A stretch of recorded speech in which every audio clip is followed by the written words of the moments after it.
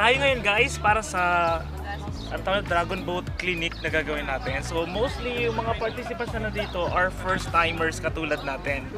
So ito na yung naunang batch kanina. So yung makakasama natin ngayon yung pang 4 PM na batch. Kaya sama kayo kung ano mangyayari ngayon.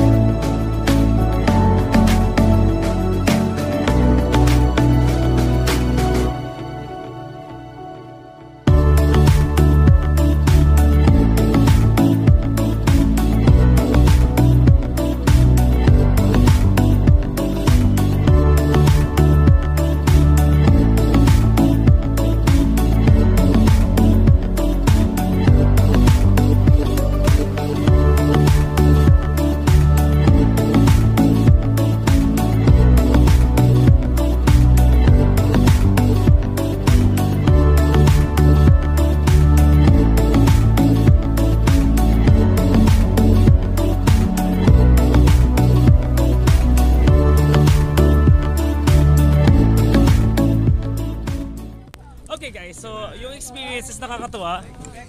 Actually, parang fun siya gawin.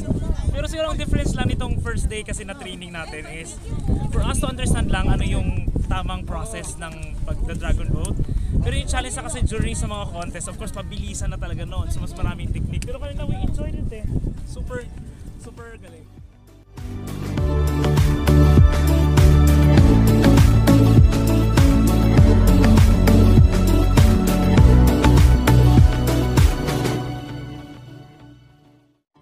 Okay guys, so ngayon at this time parami na ng parami yung mga participants natin. Mostly lahat ng mga nandito, mga first timers to. So this is parang in support nila with yung CONGEN'S CUP. So this time, dati kasi they have basketball, may mga iba-ibang sports sila. Pero ngayong taon, focus sila for Dragon Boat. Kaya iba-ibang organization yung nandun. I think Riskillion is here. Nandun sila. So this time batch naman nila. Okay, so ngayon guys, makakasama natin of course ang ating coach and at the same time ang owner ng Style MNL. So can we start with you Sir Chris? Ano yung event na nangyayari ngayon dito sa Sharjah? Yes, so welcome again. We are currently doing our free paddling clinic. It's for the upcoming Dragon Boat Regatta event. It's called CONGEN'S CUP Dragon Boat Regatta. Ooh. Okay, and kayo naman sa kanina kasi, why do you think is it very important sa mga newbies talaga na mag-undergo with this clinic? Of course, to know the basic. Siyempre, to practice, especially yung synchronicity, very important to sa sport. And of course, para yung teamwork nila and mag-coordinate with each other, very important sa sport na to. And of course kasi water, no, lalo na yung iba na sumasali hindi talaga marunong lumangoy. Yeah, that's why we advise always yung life jacket is a must. Okay. So sir, can you tell us po kung gaano kalaki ang partisipasyon ng mga Pilipino sa Dragon Boat sports?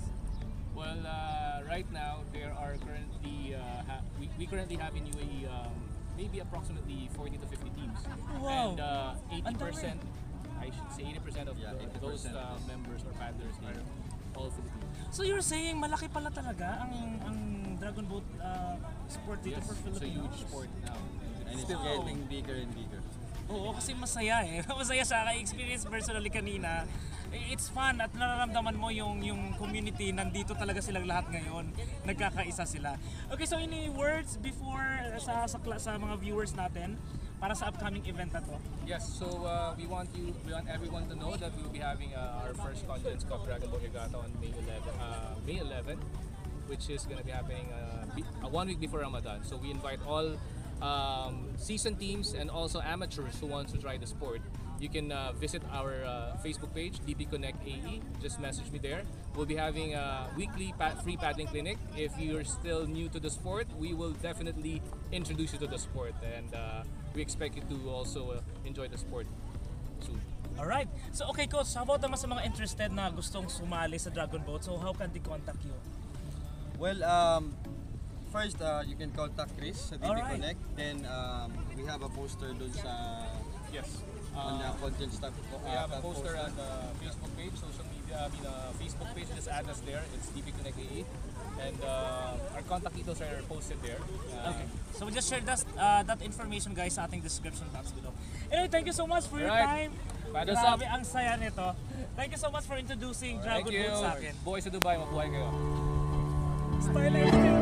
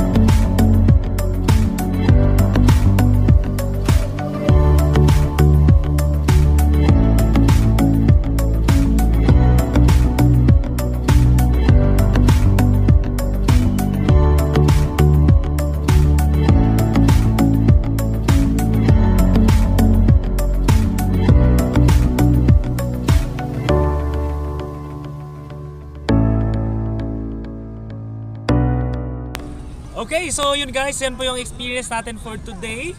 Naranasan natin personally mismo na maintindihan yung mga safety guides and tips kanina na tinuro nila. At the same time, yung actual na mismo na nagpapaddle ka doon. So yung importance of this sport actually is yung kailangan yung rhythm nyo, yung synchronize kayo dapat. Yun yung importante. So we can apply that sa buhay natin na we have to be kailangan marunong tayo mag-adjust para sa iba, para maging smooth ang relationship natin.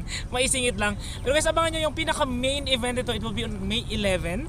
So this is a CONGEN'S CUP, kaya makikita nyo kami doon. Okay, thank you so much guys for watching Buhay sa Dubai, and please do watch Trending Pinoy ng GMA Pinoy TV every Friday 8 AM, and we have a replay on every Saturday naman ng 10 PM. Thank you so much.